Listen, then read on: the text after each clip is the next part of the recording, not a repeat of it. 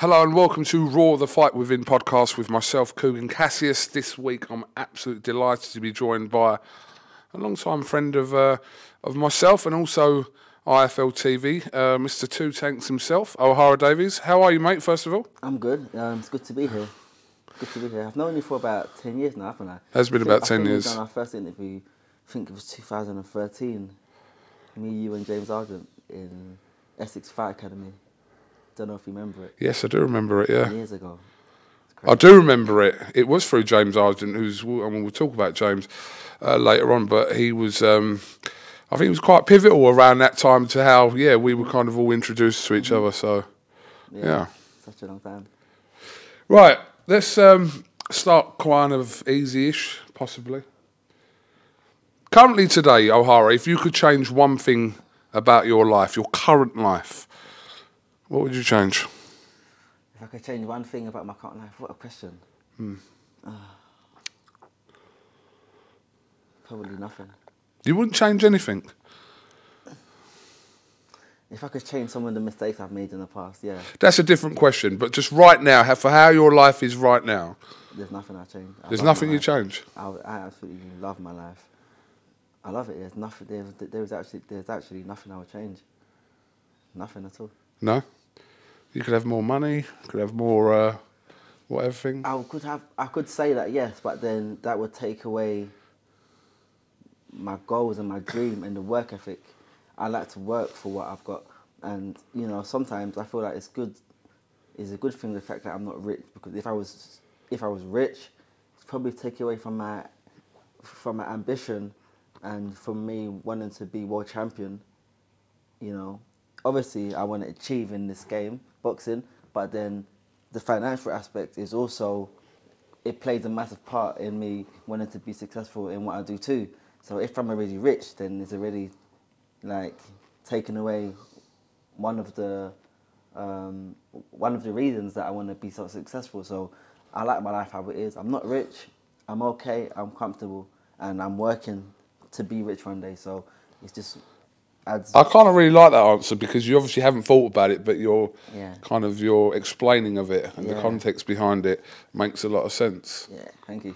More money, more problems, isn't it? That's it. Apparently. That's it.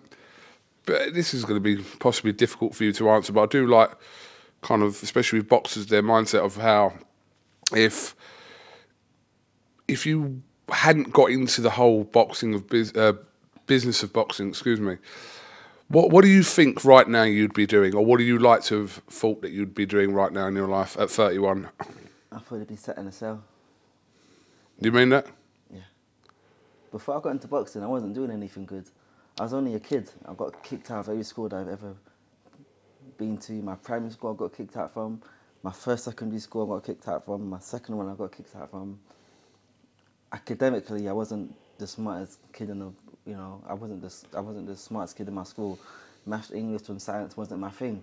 And I grew up being told and thinking that if you don't achieve in maths, English and science and in those, subjects there, you're not anything in life, you're not going to become successful. And boxing is something that I found in a youth club.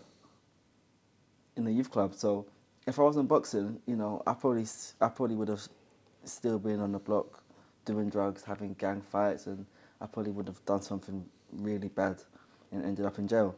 Just like some of my friends are. I've got many friends that are in jail because then I was on the same path as them, but I got off the path and they didn't get off that path.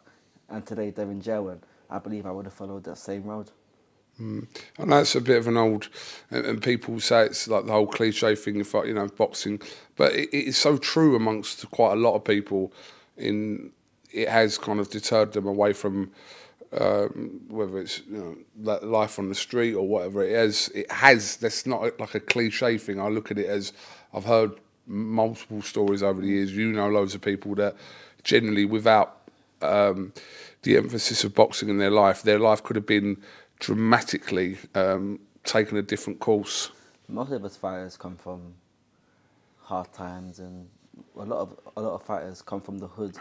But what I say is, in a hood, is they got so much untapped potential. I think there's a quote I saw by Jay-Z. In a hood, they got so much untapped potential, And what they need to do, they need to bring more opportunities into the hood so that the people in the hood can see what they're good at. Not everyone's good at maths, English and science. Someone might be good at football, someone might be good at basketball, someone might be good at music, on the pianos, on the drums. So what they need to do, they need to bring all of these opportunities there so that everyone can find their thing, because boxing isn't everyone's thing. Boxing, it was my thing. But in that youth club, I wasn't the only one there. There was probably 30 to 40 of us. And the boxing coach came in and everyone gave it a go. The only one that went back every week was me. But the other person probably would have been good at, I don't know. Who knows? Tennis, basketball. But because there wasn't a tennis coach there or a basketball coach there, today that guy's in jail. Just because he didn't have that opportunity. And I'm just very blessed and I'm thankful that, you know, I found my thing. But I mean, listen, it wasn't. When I look at you, I don't just strictly look at opportunities at some point. But you've had to graft for that opportunity. You've had to be persistent. It hasn't always gone your way in your career, in terms of, you know, you've done kind of the complete circuit.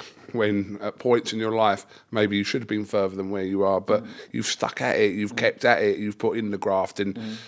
Yes, you've rubbed a few people up the wrong way, and yes, you've maybe moaned about it a little bit on the way, but regardless of whatever, I don't think anyone can take away from the fact that you have put yourself in this position that you're in. Yeah, I have. You know what? My boxing career has been so up and down, Kugan. So up and down. I've been a pro almost coming up to 10 years now, and there's been many points where I got written off. You know, at the start, everyone said, oh, D's the man, gonna become world champion, blah, blah, blah. I was the man. My phone used to ring a hell of a lot of times a day. And then I fought Taylor, and then I took my first loss. And then, you know, the Catterwell fight where I believe I won the fight, but then on paper it's a loss. And a lot of people, they wrote me off. And, you know, people online writing comments about me. I used to see all of these stuff, but I said, you know what, it's fine, just keep on working. Talent's one thing that they can't deny. You know, a lot of it has been my fault as well. You know, the way I've acted online, the things that I've said, the persona, the character that I tried to play, that just isn't me. You know, it was fake. It was fake, and I feel like that's probably a part of the reason why things didn't really go my way. But now, you know what, I'm just being me, thankful, happy, not arrogant, focus on my training, win my fights, and you know what, that's it. And opportunities have now come my way. I've seen many people come and go in my time as a pro. I've seen many people come and go. I've seen bad luck fall upon so many others, and I'm just very blessed and I'm thankful to still be fighting today. What was your childhood actually like? Was you getting into scraps when you was a kid? I'm talking about like a young kid. Not scraps. We don't really fight. You more use a knife or you get a weapon. We didn't really fight people. You know, it was more, you know, postcode wars. I'm from this area, you're from that area, E9 bang bang, E5, E8, I'm from, you know, this area. And it was more like postcode wars, and you don't like that person, or if we see you on the streets, you know, it's on. But no one really fought with their hand. It was more use on, you know, a knife, or you get a weapon and you batter someone. That's what my childhood was like, really. School wasn't really a big, you know, it wasn't really a part of it. I just went to school because it's what you had to do. But it wasn't positive.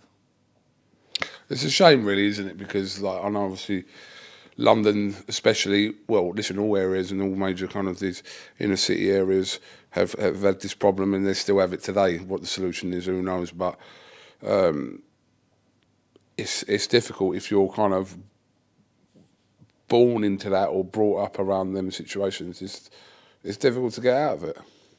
It's very hard to get out of it, and from the gang that I was in, the people that I used to be with, there's only a few of us that have managed to get out from that life and to do something positive or to get an actual normal job. It's so hard. It's so hard. Once you get in it, the years go on, you get kicked out of school, you start to sell weed, you get arrested for it, you get a criminal record or two, then it's hard to get a job, and it's hard to get off that path and to change your mind. it's hard. It's hard. I'm just, you know, if it wasn't for boxing, I'll still be there. Talk to me about a time in your life, and it's something that sticks out to me already when I ask this question, but a point in your life where you felt as though you were fighting a losing battle. A point in my life where I felt like I'm fighting a losing battle. There's been so many times in my life where I felt that way. So many. Just put me on the spot. I mean, the one I was making reference to was obviously from a few years ago in the kind of the middle of your boxing career, where that felt like you was fighting a losing battle from the outside. Can I bring that up? You can talk about it, yeah. When I got thrown under the bus, Kugan, all of those years ago, I was innocent. Listen, I was at home. I got a text from the person that I was getting managed by at that time, said, send a tweet to this certain boxer so that we can make this fight happen, cause some hype. So what I done, you know what, I found a reason to send a tweet, and then I sent the tweet, and then there was a complete uproar. People thinking that I'm talking about the Hillsborough. I had never heard of Hillsborough this time. You know, I had never heard of it. I don't know anything about football. Nothing about football. And, you know, I think it was 96 people that died. And the fact that, you know what, boxing fans and also boxers that knew me came online and they made it seem like as if I'm trying to mock the families of the 96 people that died. I'm like, for me to mock these people that have died, that means that I'm evil. That means that I'm a very evil person. And these people, they know that my heart's not like that. I've known them. They see me in the gym. They see me outside the gym. They see me in person. What's going to make you think that I'm going to mock the families of the 96 that died? It's mad. It's mad. Even though I was completely innocent, I looked online every day, every single day, and I'm seeing this and seeing that, seeing the newspapers writing this about me, articles, videos on YouTube about me. I got taken off the boxing show that I was meant to be on. That was a very dark point in my boxing career, a very dark point. And you know what? A few months before that, I took my first loss as a pro. So I had already taken a hit. So it was like I've really taken one hit and then bang, an even bigger hit, and then bang, I got taken off a show, and that was just mad. So after that, I left my manager, the promoter, the coach. I had to find a whole new team. I found a new manager, a new promoter, a new coach, all in the space of 6 months. That was mad. And you know what? If it wasn't, I just had to keep on going. But that was a very dark point in my boxing career. And there was a few other things in life as well at the same time. Yeah.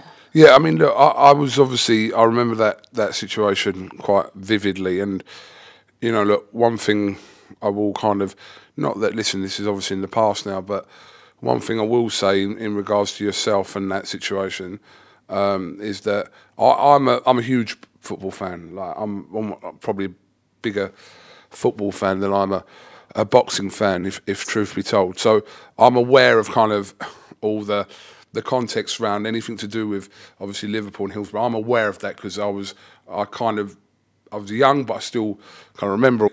I know you go on Twitter sometimes and like to wind people up with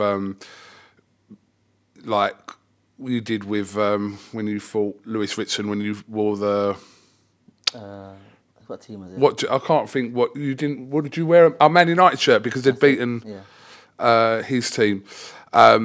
But I know that you're not really a football fan. I've never known you to be a football fan. I think when I've read some of your tweets about players and stuff, and I'm thinking, this is someone who, like, I know, without sounding disrespectful, I know that you're not kind of a football fan. So it doesn't surprise me to hear that, even though obviously that was a tragic, one of the most horrendous things that's ever happened, that it doesn't surprise me to know that you didn't know that. I think the naivety comes from writing something that, or making reference without complete context behind it. Also, isn't he from Hull?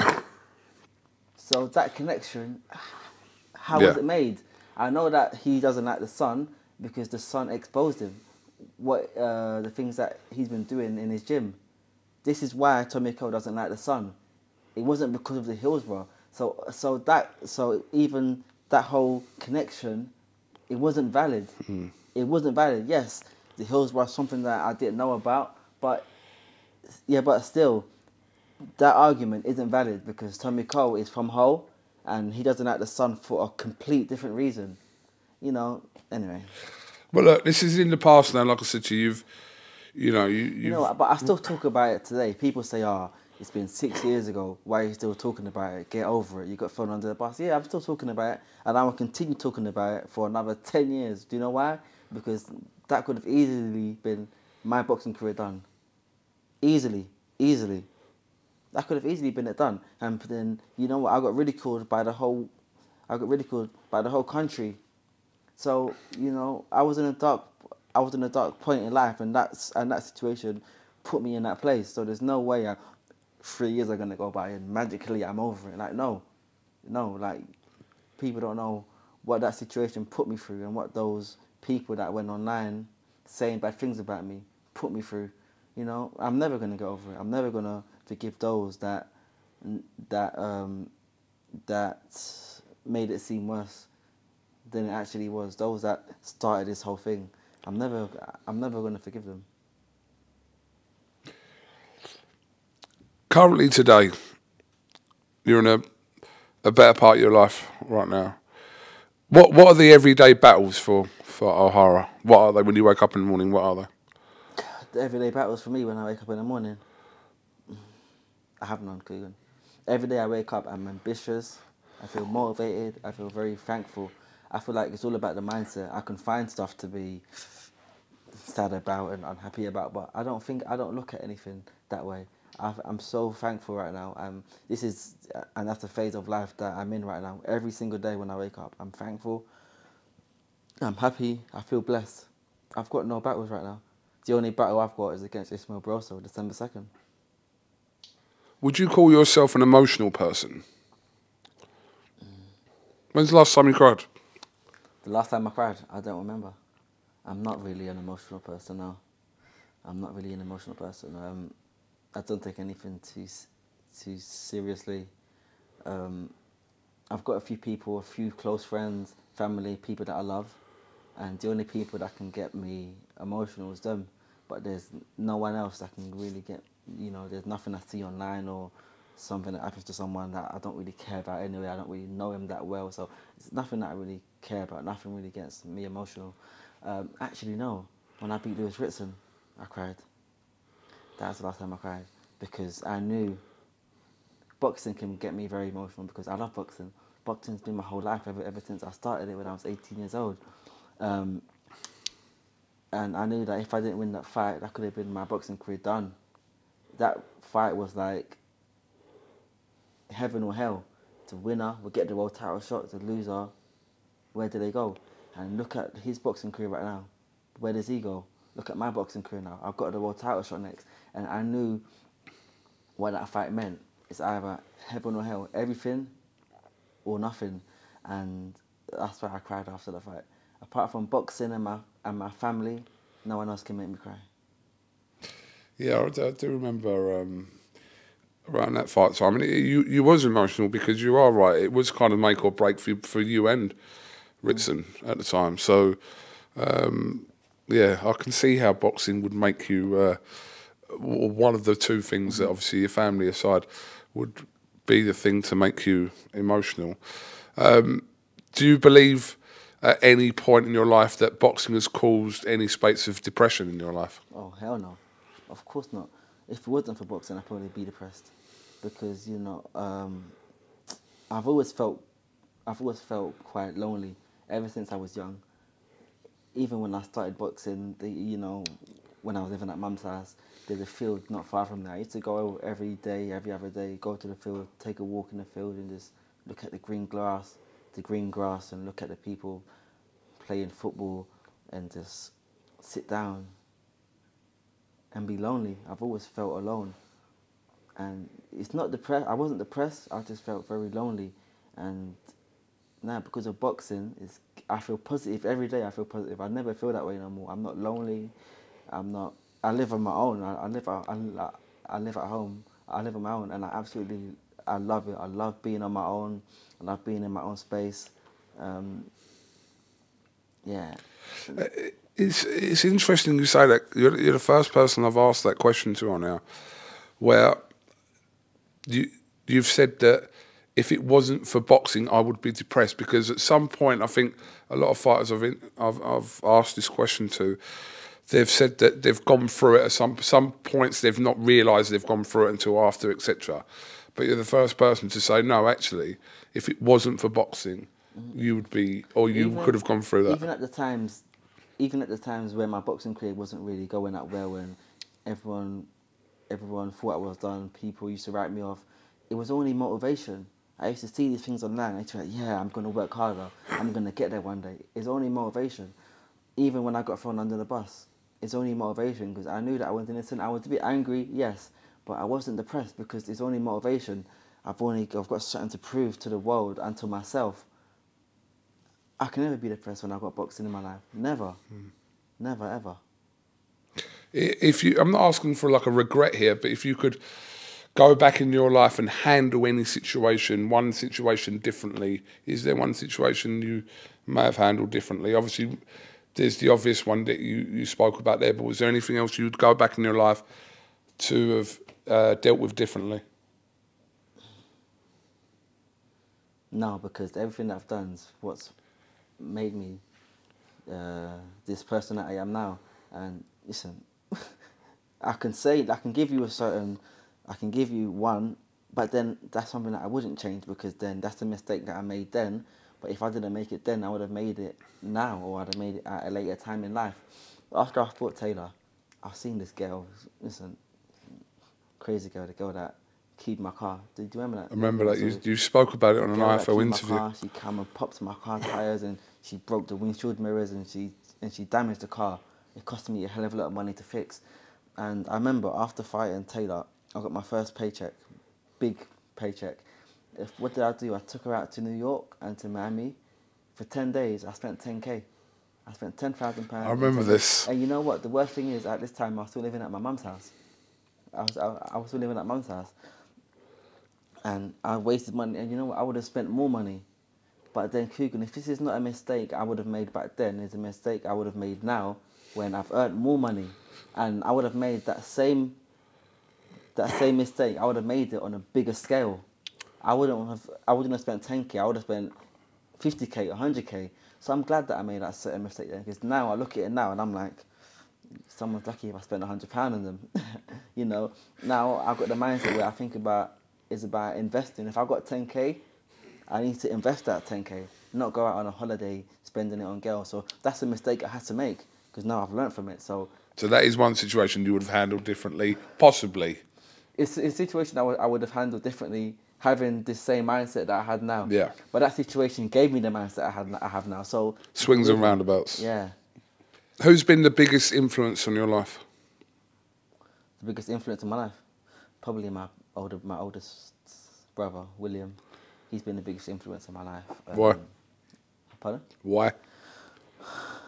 Because he's been the biggest influence in my life, because he's the one that really got me into investing. You know, we all know that I'm really big in investing into property, Bitcoin, crypto, or whatever. Anything that's got the word investing involved with it, I'm interested in it. And I remember when after I come back from New York, after I took that bird and I spent 10K in 10 days, I still had a bit of money in the bank. So I remember being in my bedroom at mum's house, and then I was on the phone to some car shop. I forgot what shop it was, but I wanted to get the BMW i8. You know, the BMW i8 is like the Lamborghini, the doors go up yeah. the side. Lovely car. I still want the car, but I still ain't got it. And then he was in the room next door, and he said to me, "You're going to go get a car like that, and you're going to park it where?" I said, "Mum's house." He said to me, "By tomorrow, that car will be gone. Don't forget, it's not like you're living in a rich part of town." Yeah. And then a few days later, he said to me, "You know, why don't you go and get your own flat and park the car in your own driveway?" And then a few days later, he said to me, "You know what, if you're going to get a flat, I'll go house with you." Even though I had the money to get my own flat, just Yeah, so after he said that, I thought, you know what, I could use my own money, but I'd rather use half. I'd rather just use half mine and half his. Then I've got a bit more money that I can spend, and then we started to invest. And then you know what, I thought after that I've got a bit of money. I said, yeah, now I'm gonna get that car. But then I sat down and I thought to myself, because of what he said, I thought, but if we get another flat, that means I'll be able to put this one on rent and get the rental income. So then I'll be making money. But if I get the car now, I've got to spend new tyres, I have to service it, petrol, I have to do the MOT, all of these things. I can either spend money or I can make money. I said, okay, cool, let's get one more flat. And ever since then, every time I find I get money, I'm keep on buying the flats now. And, you know, this is what's going to really set me up for life. So in that sense, my older brother's been the biggest influence. Difficult one, this next one. Might take a bit of thinking, but if you want to come back to it before we finish, then you can. What song best explains O'Hara Davies' life? What song best explains my life? Yeah. What song explains your life? Not to the exact, but just... Some people have got this in there straight away, and other people thinking, hang on a minute, let me have a think about this. Probably 50 Cent, Changes. Yeah? Changes. He's got a song, Changes, where he just talked about the way life can change, the way that people change on you, people that love you one day and then the next day they completely hate you. Just that kind of stuff. The 50 Cent one or the Tupac one? 50 Cent one. 50 Cent one. Yeah, I know Tupac's got one, but... I'm not sure I've heard the... I can't think. Yeah. Do you want to rap it now? No. I'm not really good at rapping. But that's... That explains your life to a certain degree? That explains my life to a certain degree. Anytime that I hear that song, I resonate with all the words that he speaks, with all the lyrics. I'm like, wow. Yeah, because it's something that he's gone through and something that I haven't gone through to that same extent yet. But with more success that will come, I will go through that on a bigger scale. And yeah, it's true. You know, people do change on you, and it's something you have to grow and be ready for. You have to understand and be ready for it. I know some people that have already changed on me, but I know that there's even more to come. And when it happens, I won't be surprised because it's something that I'm expecting, because everyone else that's gone through the path that I'm looking to go through has already experienced that. So I know that ultimately, if I get where I'm supposed to get to, I'm going to go for it too. You're 31 now. Mm-hmm. If I could take you back 10 years to go and give a little bit of advice to a 21-year-old OD, what would you say? Be focused for all your camps. Don't overlook anyone. Don't spend too much money on women. Don't spend too much money on women, no? Don't spend too much money on women. I've made a hell of a lot of mistakes. Definitely not that 10k in 10 days, that's wild. Yeah, listen, that's wild, but even before that, I was going out of different hotels, different restaurants. We was booking a hotel every week, and not just a normal hotel, like one of the expensive hotels in central London. Every weekend, Friday, Saturday, Sunday. And I'm like, I'm still living at mummy's house. All this money that I spent, I could have bought a few properties. Even though I'm doing okay now, me and my brother, we've got a few now, I could be doing a lot more if I was that bit smarter. But do you not look at it as all part of the process as well? It's all part of the learning process. But then I think about it, if I didn't make those certain mistakes and I had the mindset that I had now, back then, I'd be a lot further now. But it's okay. It's okay. Are you happy? I'm very happy, Kugan. Oh hell yeah, I'm very happy. Yeah, I'm happy. Even when I'm not happy, I'm still happy. Because when I'm not happy, that's based on a certain situation that's made me feel a certain way. But in the long run, overall, I'm very happy, and I think I'm going to be happy for the rest of my life. That's a really encouraging and positive mindset, and it's good to hear you talk like this. Because What I've been doing? I've been doing ice baths. 3 times a week, I've been doing ice baths, and it's really changed my whole life. You just come out of one when I met you here today. Yeah, I'm still shivering now a little bit. It's changed my life, Kugan. It's changed my mindset. It makes me, I feel more positive. I sleep a lot better every night. Before, I used to have a few sleeping problems. yeah, if you do your research as to what ice baths do, it's good for the mind and the body. It's good. It's just good for you as a whole, overall. And ever since I've been doing it, it's an addiction. It's an addiction. You know, some people that get addicted to drugs, to weed, or to cocaine because, you know, because they can release certain chemicals in the brain. But the ice bath does the same thing on a bigger scale, and it's good for you. I'm addicted to it, and I only wish that I wish that I've been doing it for years. I've only been doing it for a couple of months now, but if I knew about this a couple of years ago, I would have been doing this a couple of years ago. You're definitely controversial, but would you call yourself misunderstood? Misunderstood, yes, but my fault. It's my fault I'm being misunderstood because I'm one way in person, but then I've been a different way online, and even certain people that I meet now, they still judge me on that online persona that they've known of me all of those years ago.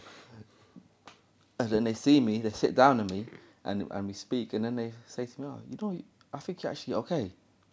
And it's like I thought you was a bit different, you know. I had a certain idea of you, so I'm definitely misunderstood, but it's been self-inflicted. You know, I won't blame anyone for that, but myself, and that's the mistake.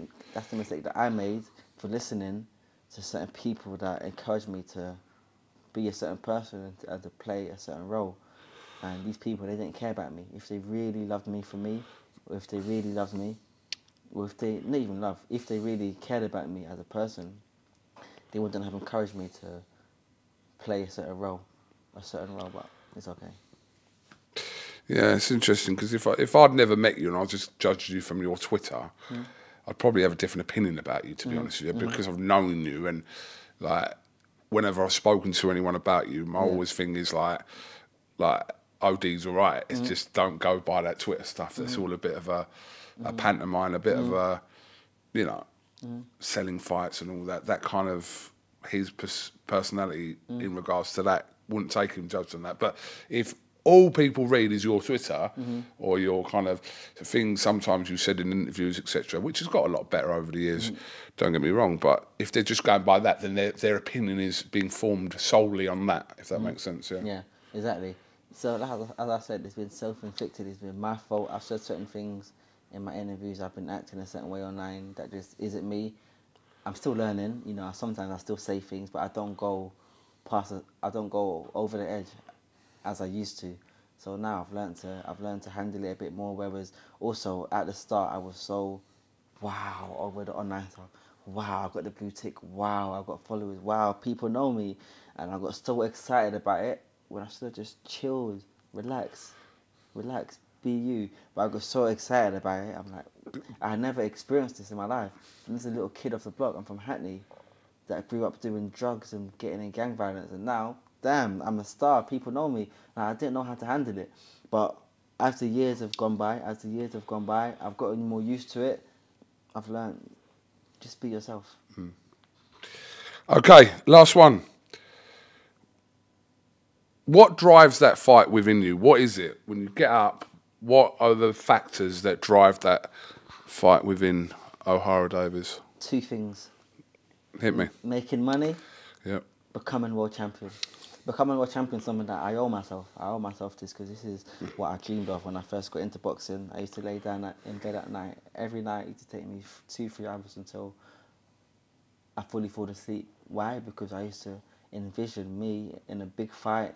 I get caught and then I catch him and there's a competitive fight and then I knock him out. And yeah, O'Hara Davies is the world champion.